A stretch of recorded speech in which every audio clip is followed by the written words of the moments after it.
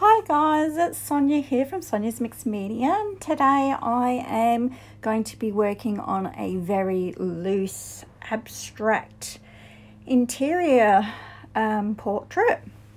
So this is just a couple of things from inside my house, in my breakfast area, and you can see I'm working here on a little display cabinet that I have, and I'm trying to make it quite abstract, and I'm working in Inktense pencils because my plan is to add some water to them and sort of make it bit into a watercolor. So at this stage you can see I'm just planning it out, and I did have a little graphite pencil sketch in there roughly. So like I said, this is very loose, so I have a lot of lines going here and there and everywhere, and now I'm adding my water with my aqua brush. And you can see how beautiful that colour comes out of the Inktense pencils. I believe they're an acrylic pencil, so they almost turn out sort of between a watercolour paint and acrylic, and they're very, very pretty. You can see I've used some mixed media on my sketchbook page here. I have a colour-in book that I purchased that I never coloured, and it was of all wallpaper designs, so I often use that and cut pieces out, especially in interior portraits, and this is acting as my actual wallpaper for the room in the background. At this stage I don't know if it will stay or if it will go. Here I'm using some watercolor paints I just got, and I just bought a little travel mini pack from Holbein, and as soon as I put them on the page I realized how much better they are than my regular watercolor paints. I'm really impressed with the Holbein brand, and hopefully I'll buy a bigger set of them.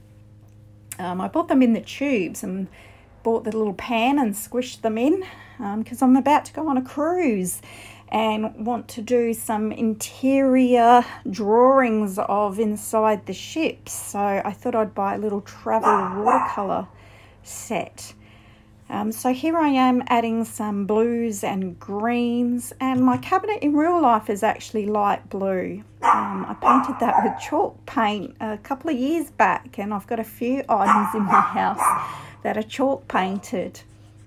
I went through a phase and started painting all my furniture in chalk paint, and yeah, I still love it. And this is like a little curio cabinet that I have. And now I'm going to orange, and this is just a really exaggerated vase that I have. I have a lot of 1970s, 80s, I guess, glass, you know, the glass vases that used to come in red and orange and green. I collect a lot of these vases, so this is based on one of those, but a lot bigger than my actual one. And here I'm just colouring in, adding some colour to it, and again I will come in with the aqua brush and you'll see how bright that orange becomes. So yeah, just working on this, but I will have to admit that later on I actually changed this. I add some red to it and go a little bit overboard in the process. I'm not sure if I've got that on video or not, but it turned out, I think I added some black marker on top to make some pattern, and at that stage I really didn't like it, so I used one of my old artworks that I had, a pot with a plant that I had drawn on some old artwork that I didn't like the whole portrait of, so I cut that out and ended up putting it on top, which you'll see at the end of the video. It's a lot different. So here I'm going in and I'm doing this is one of my dining chairs, but it's not yellow or brown. It's actually, again, it's a blue color and it's see-through. It's like a see-through perspex type dining chair, very modern, from IKEA. And but I decided to do it yellow because I didn't want too much blue. But I'm trying to keep this chair very abstract, and you'll see as I progress, I'm actually trying to make it look like several chairs. And so I had a real lot of fun creating this chair, and I like the way it turns out in the end. So I hope you stay tuned for the finished picture. Now I'm just adding a little coffee table here, and I'm using some watercolor paint for that, and just getting that in there quickly.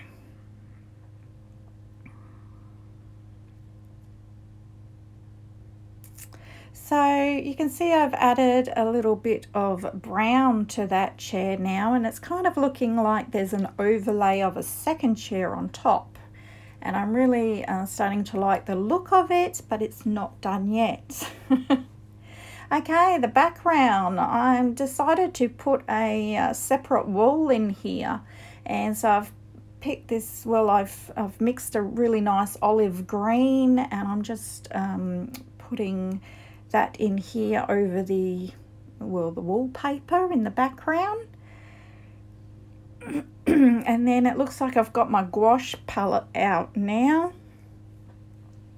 And what am I doing? Okay, I'm trying to remember what I did here with the voiceover. First time doing a voiceover, guys. So yeah, I've got the gouache in here, and I'm starting to feel like I want this this nice, beautiful raspberry type burgundy color in the flooring here. And you'll see in a minute I add a bit to the chair as well, just to tie that color really into the scene, and trying to keep the whole thing with an abstract look. So I'm pretty new to abstracts, but I'm really enjoying doing these interior abstract paintings at the moment. So I thought I would share this one with you, my process. So I've just got a heat gun on this at the moment. I did have a little bit of trouble with my paper. It got a little bit too wet at one stage, and it started going through to my previous page. So I had to use the heat gun there. Now at this point I decide that I really want a rug on the floor, a nice colourful stripy rug. So I think I was using my gouache for this. Yeah, that bright beautiful pink was definitely my gouache. I just use Himi Gouaches at the moment. And they seem to be working fine for inside my sketchbook.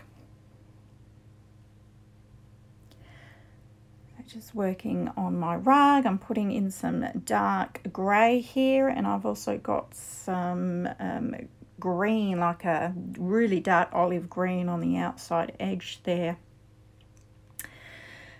I don't pre-plan my colours at all. I just go with the flow and yeah, see what happens. And the great thing about using watercolour and gouache and even acrylics is, and Derwent Inktense, is you can always go over any mistakes. So nothing's ever permanent, you know. So I always think that if something's the wrong colour, I can always go over it with some more gouache, or if I want something even thicker and more coverage than that, I can use my acrylic paints, and I can completely wipe something out if I want to. Or I could use, like I said, some of my old artwork, cut that up, and I could stick that over the top somewhere, like I do with the vase in the middle. So again, Here you can see I'm working on the abstractness of this chair, and I'm giving it some layers. And then here I've decided to put in a picture frame. And in the picture frame you will see at the end that I cut out some more of my artwork, old artwork, and you can just see it popping up now. This is nearly finished. And now we have it finished, guys. I've gone in with markers and posca pens, and I've added all my pattern work, and you can see my multiple layers, and I hope it gives an abstract feel. I've got oil pastel there in the background, and here you can see my vase there in the middle is completely different color and shape, and it's got a plant in it now. So yeah, that's it, guys. I hope you like it. I hope you enjoyed my video. See you later. Bye.